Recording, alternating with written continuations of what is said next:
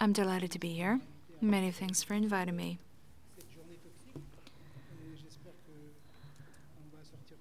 Today we're talking toxicity. And I think we're all happy to realize that we are worried about iatrogenics and frail patients because they have cancer. Well, they might be even more vulnerable because of other comorbidities. The more complex the case, the tougher the management. So I'd like to talk to you about the triad from hell: venous thromboembolism, cancer, and chronic kidney disease. So very quickly, a reminder. Cancer is an acquired hypercoagulable state. By definition, it's an incendiary situation. And so the risk of thrombosis is higher. Cancer patients are thrombophiles. And so heparin is a weapon. And here again, heparin heterogeneity is such that we need to make careful and suitable choices. What do we know? In the infinitesimally small, because I believe in biology, that's my background, we know that a tumor cell never acts alone by definition. It's like a mob. They're all gangsters. It's like the mafia. And there's going to be an influence on the vascular compartment as well as other cells.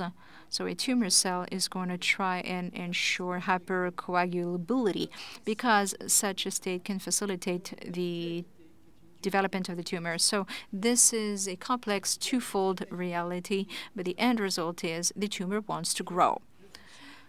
So here's the concern. The patient is even more vulnerable. And if we want to block this hypercoagulability, it's going to be very, very tricky. So if you're thinking cancer, think risk.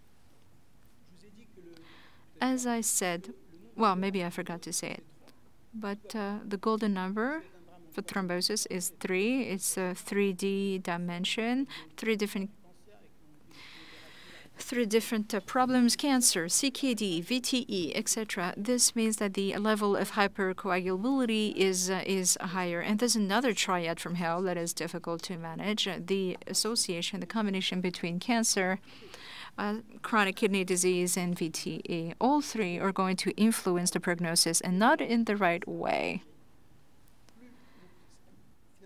At the end of the day, irrespective of the loss you incur, the patient's going to hurt.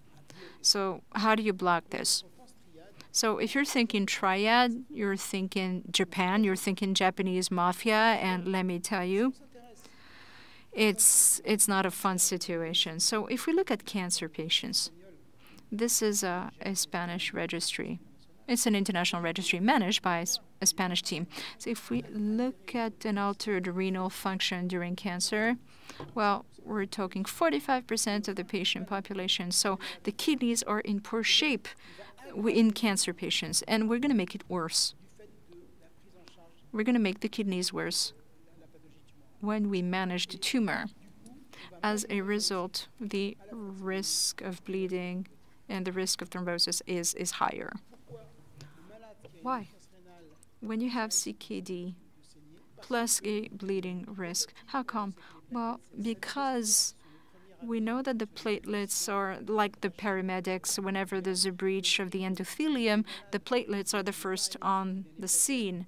But when there's no anemia, the platelets make themselves scarce. And so in case of breach, the platelets are activated very quickly.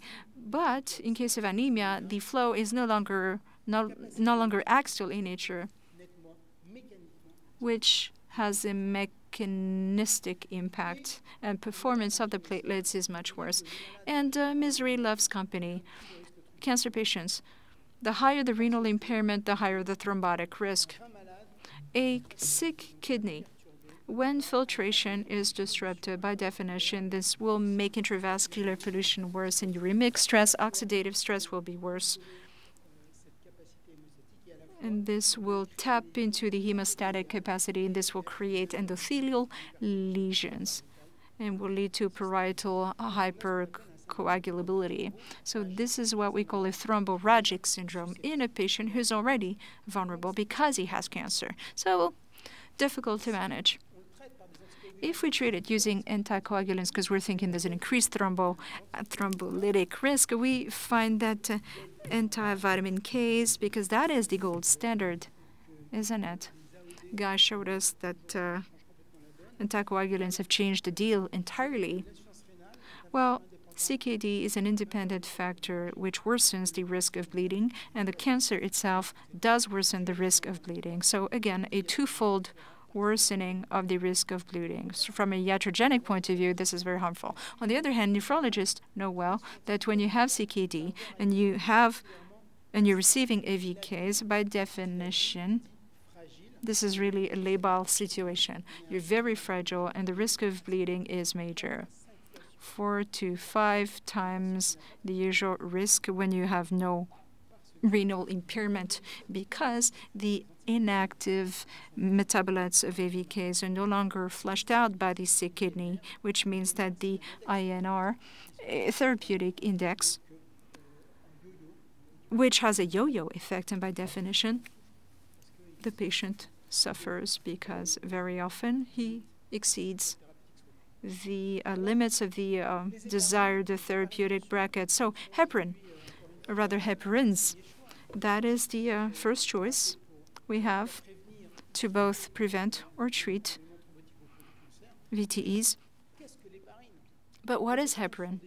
Heparin is a sugar, the length of which varies. So the longer the chain, when you have a particular sequence, the pentasaccharide sequence, which only 30% of chains have, well, these chains have an antithrombin and anti-2A action. And when the chains are short, they have an impact, an antagonistic impact on factor 10A.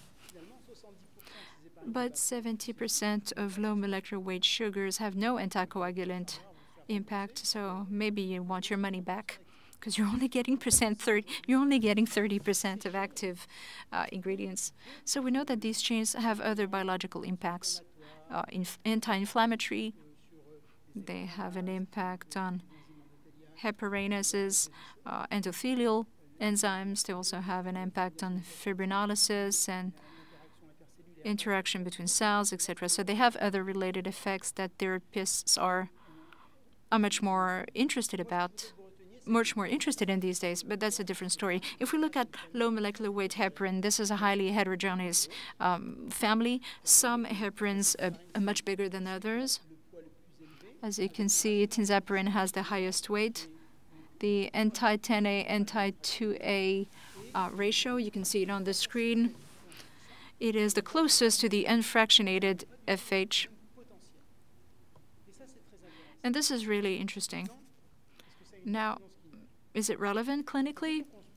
The question is, if I'm dealing with a CKD patient, so he's fragile, there's a risk of VTA and bleeding, so the guy has cancer and thrombosis, should I go for AVKs or low molecular weight heparin? Have I lulled you to sleep? You guys look like you're in a coma. Okay, as Guy said, it is twice as effective and it doesn't bleed as much, so the cost-benefit ratio goes in favor of low molecular weight heparin. But if we look at CKD patients, severe CKD, is it in my interest to use LMWH or unfractionated heparin? We know that when creatinine clearance is too low, then LMWH is a counter-indication. But in this registry, if we look at severe CKD, there aren't that many, okay? It's a registry. But what's interesting here is that in terms of efficacy here, we're looking at VTEs that are fatal after 15 days. Here, it's more effective in patients whose kidneys are healthy. But if the kidneys are very, very sick, LMWH is more effective.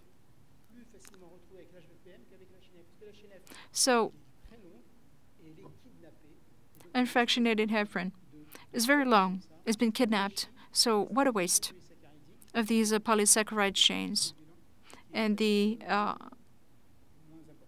effect is less. So what about the risk of bleeding? If I look at these patients, just because you see one sparrow doesn't mean that spring has sprung.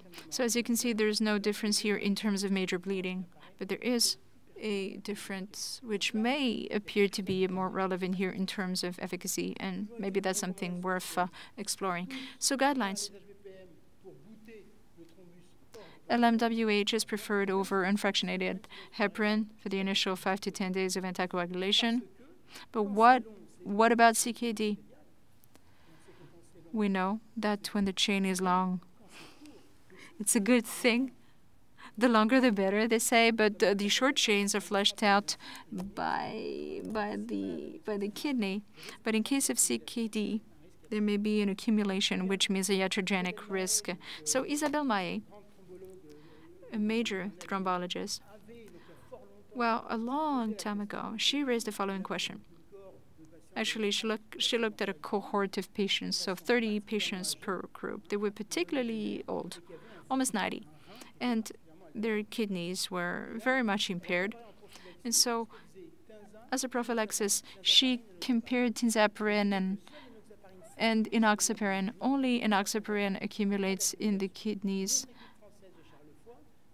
over 8 days. Another French team looks at 30 patients and administers enoxaparin. But these are very old patients, very sick kidneys. And here again, there is a non-accumulation of tinzaparin. And so they hammered the nail home. 200 patients, treated them for a month. And as you can see, there's a perfect stability of this hypocoagulability induced by tinzaparin as a curative strategy. There's only one major accident reported in a patient who is particularly fragile. So an anticoagulant is not like a drill, okay? It doesn't hold things up, but it does facilitate bleeding in case of comorbidities in patients who are already vulnerable. Now, what about enoxaparin as a curative?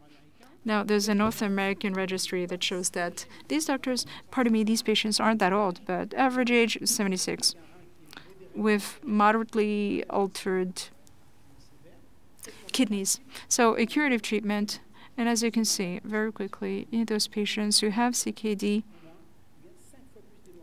the incidence of major bleeding is 5 times higher when the kidney is altered relative to a healthy kidney. Why? The long chains.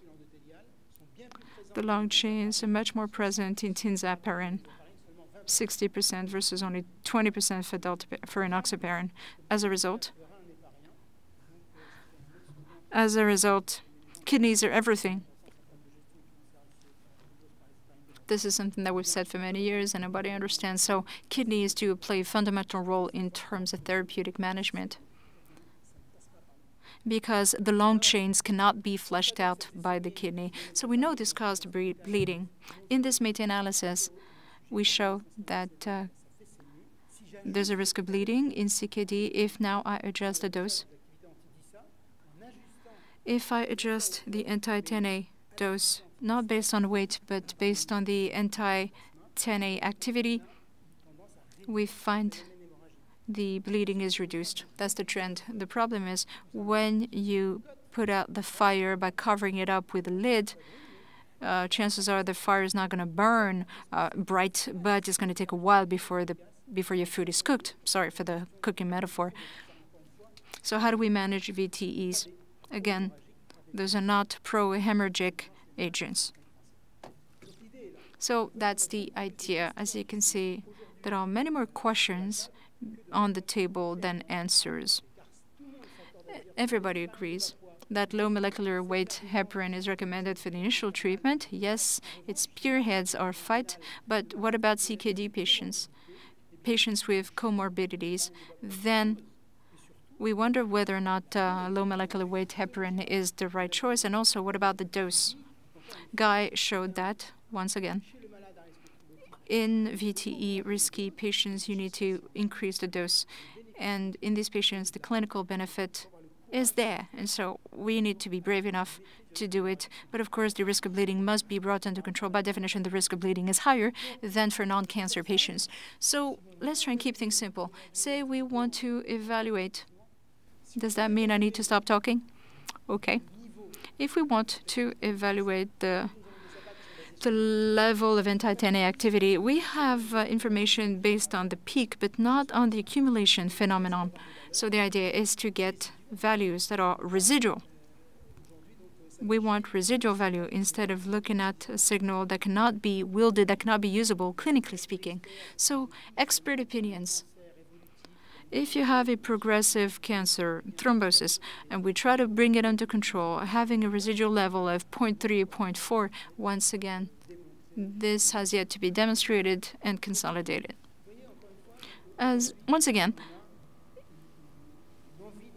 today, we want to answer these questions in our clinical practice. As my friend Jean-Claude was saying, in terms of cancer and thrombosis, we need to pick the right choice.